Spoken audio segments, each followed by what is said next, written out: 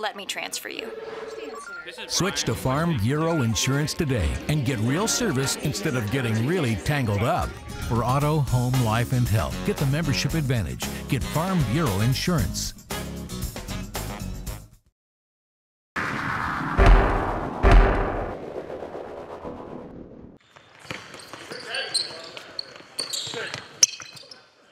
Oh, I think practice has been going well.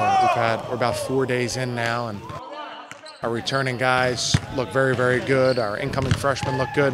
You know, the guys have really been motivated by our success from last year, I believe, both in the weight room and on the floor. And so far, they've been very crisp and all in all, very, very good practices. First couple of days been good. We've been doing a lot of running, conditioning. We've just been getting up and down, playing a lot, getting used to playing with the freshmen. They've been learning the offense. They're doing great so far.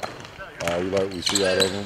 Freshmen doing well. Cedric's fast out there. Wayne is coming along, hitting a lot of shots. D. Will's just now getting into practice.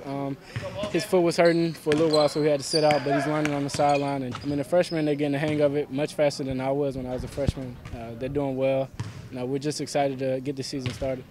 You know, first couple of days of practice, I was just learning the offense, get a feel for what Coach Mooney wants us to do as a freshman. And you know, we have great leaders out there, Kay, Hawk, Dan, they all pushing us through, talking to us, and letting us know what we need to do. I think we have a really good group of freshmen.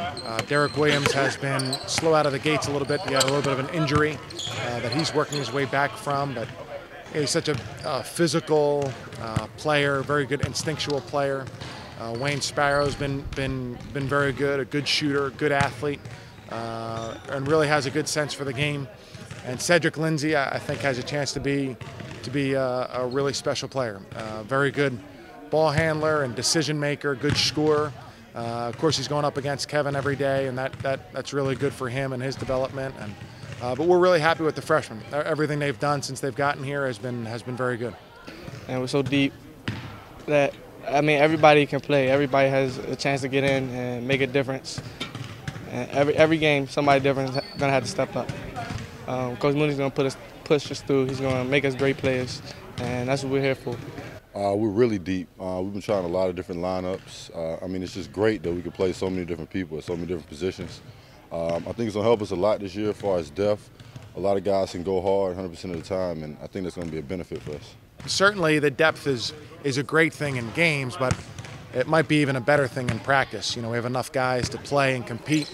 When we put subs in, the level of intensity and the level of ability does not fall off. So for us in practice at this point, the depth of talent that we have is a really, really positive. We have all improved greatly. I mean, our coaches, they put together good workouts, and they let us know what we should improve on going into the summer. And we all attack that, and I see that everybody improved, all the way from Kevin Anderson to Liam Billings. Everybody's improved.